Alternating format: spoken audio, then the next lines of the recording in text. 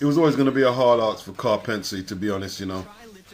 Wasn't a great challenger. He came off a career best win against a faded Chad Dawson and whatever. Quiet first round. In my opinion, Karpency couldn't really waste any time by fiddling around in the ring. He had to go straight at Adonis Stevenson and see if them old legs had any given them. He didn't do that. And you don't really want to let Adonis Stevenson work at his own pace. You don't want to do that. It's not the best ring strategy. I'm not a boxing coach. That seems pretty obvious. You don't let this guy work at his own pace.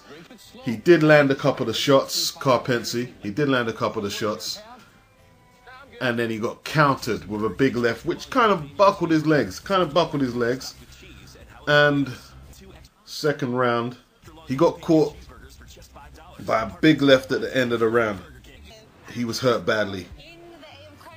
He got caught by a big left nearby the ropes. Stevenson followed up. A combination had him down. The referee counted.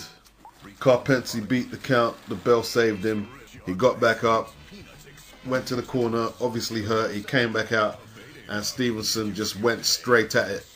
Hit him with a big straight left on the jaw.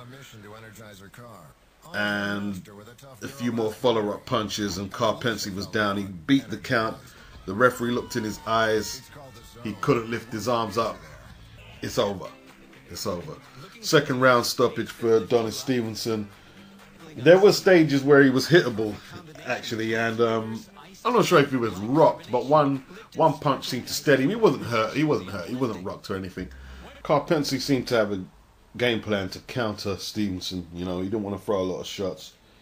You saw him moving clockwise away from the left hand, and he just wasn't sharp enough to carry it out, was he? You know, wasn't really sharp enough to carry it out.